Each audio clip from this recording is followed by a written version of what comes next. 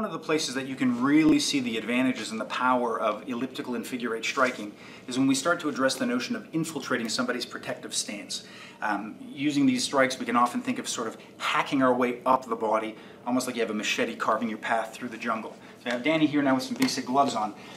Basic things to look at. If we're attacking the fist itself, it suffices to just tap it and to get comfortable touching it so that we feel what our distance is. And again, it's the same mechanics as you would use for that finger whip or that palm wedge. I can just address it to feel my range. When I'm comfortable enough, I can start to look at how I can generate power. We'll see later, even on a bare knuckle, if my palm is lax, I can create tremendous power generation, start to lower that stance and let me climb through and pat it down.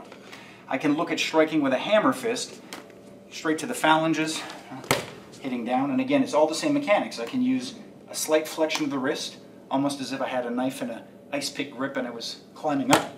The same would apply to weapons. I can use a flexion from the elbow and the tricep, where it's almost like a skiing action. It's not dropping straight, but rather a slight motion and then carrying the elbow through, almost like a train. And that sets me up to continue through. I can use that same elbow flexion on a lateral plane and then start to work on how I can strike and rip through. So on the hands, these are some of our primary targets. I'll move Danny around. As we start to now look at climbing up the hand and getting into the arm, some key points to consider. I'm just going to mark out with some tape here. The first one is what's termed the radial muscle, or the radial nerve. If I go in line with the thumb, the radial bone of the forearm is right here.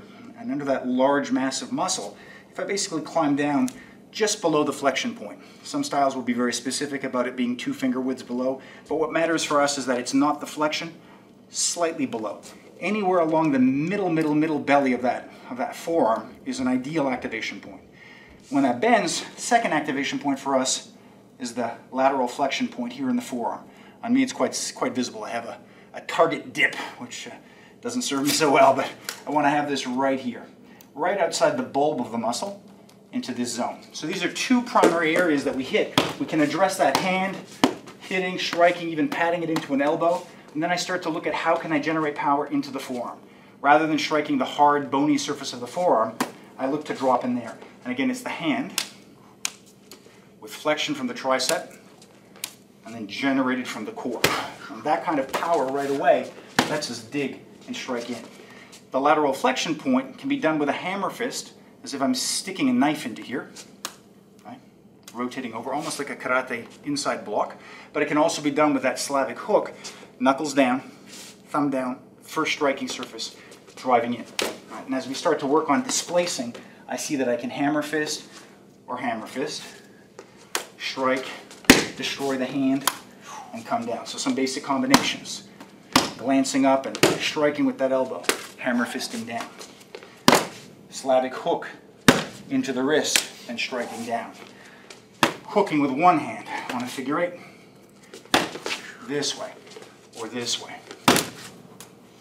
And as I start to feed into my wedge, going into the face, into a hammer fist, my whip into a drop this way. So it becomes a very powerful strike. The third and last point, if we go to the inside of the wrist, aside from radial and lateral, we have the medial nerve right on the inside of the forearm, which can serve us, and also another one that's sometimes used as the ulnar nerve, just above the condyle, that bony protuberance of his forearm. These can be, to a lesser extent, a good shot. Some people do like to hit that with a leopard paw, even the inside of the wrist. Door-knocking knuckles here, that's quite good. Even a slap with a wedge can be good, but that Slavic hook with the thumb over, is by far the most painful. And coming up, or elbowing and hooking from the back even, hooking up with those knuckles. So again, what matters is that if I can touch it, I can hit it. If I can touch it, I can guide it into an elbow.